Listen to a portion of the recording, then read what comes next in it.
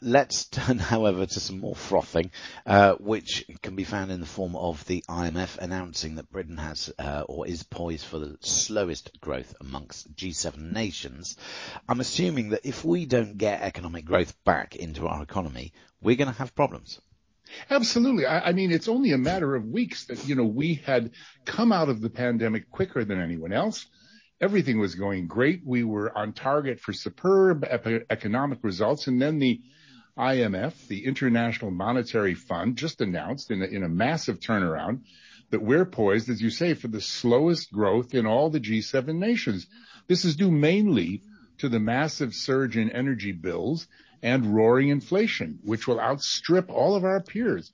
Energy chiefs warned only yesterday of a, quote, truly horrific, unquote, rise in bills this autumn that could leave up to 40% of Britons in fuel poverty unless the government offers further help.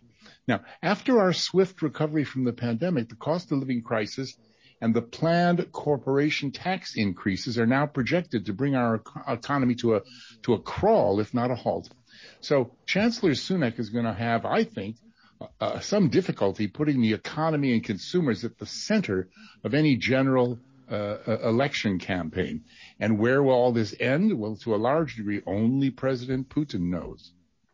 Well, there's a huge amount of international geopolitics as a result of all of this, and indeed it's going to affect our money in our pockets. So I think a story that will continue to dominate the headlines in some shape or form. Meanwhile, absolutely,